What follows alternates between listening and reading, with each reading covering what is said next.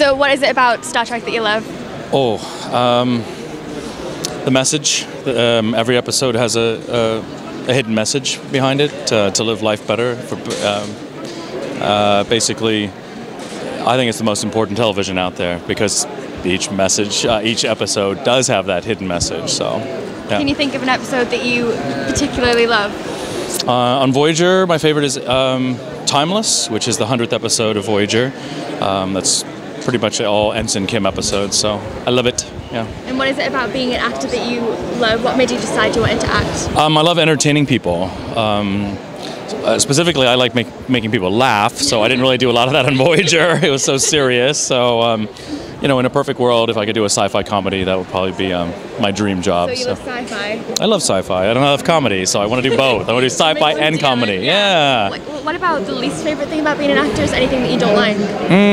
The hours are long. Yeah, and sometimes the politics that you have to deal with, some of the people, you're like some of the producers. But other than that, it's not bad as a job. So obviously Star Trek isn't going on anymore. So is there any upcoming events that you are into?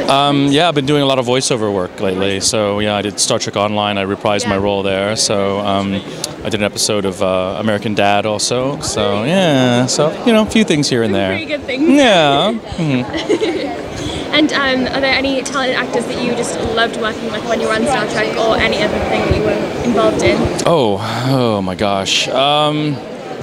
Let's see, on the show, we had some interesting guest stars. We had the prince, who is now the king of Jordan, was on there as an extra in a scene that I was in, which is very interesting to have royalty next to you in a scene. It's like, oh my god.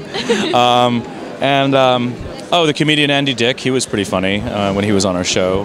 So we've had quite a few nice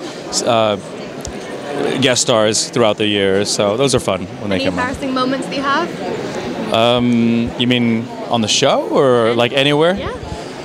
Okay, my most embarrassing fan moment was probably about 12 years ago in Birmingham, here in the UK. Oh, really? Yes.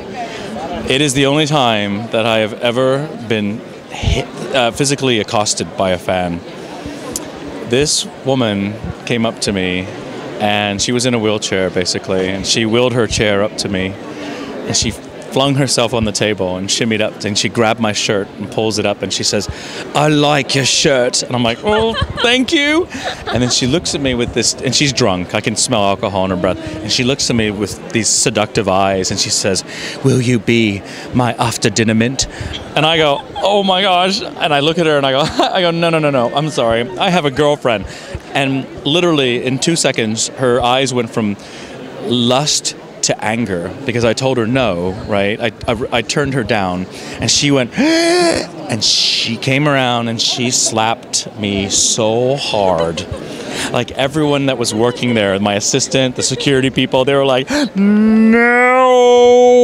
And I was like, "No!" And I got slapped. So I had like a palm print on my side of my face.